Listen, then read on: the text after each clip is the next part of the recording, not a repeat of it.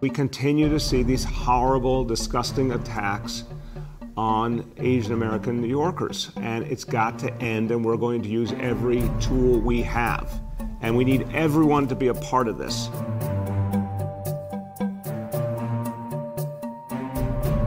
And sadly, this is another example of an attack where bystanders did not take action to alert the authorities or assist the victim.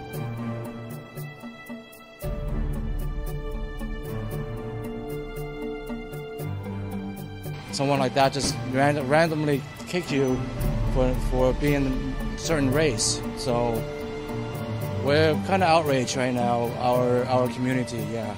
I stand here with the Asian community, and I'm teaching my son that hatred is not the way of the world. I'm encouraged by people who are speaking out and who are doing something about this. And so, you know, it's not that I think we can find a silver lining in this, but I do think it's a call to action.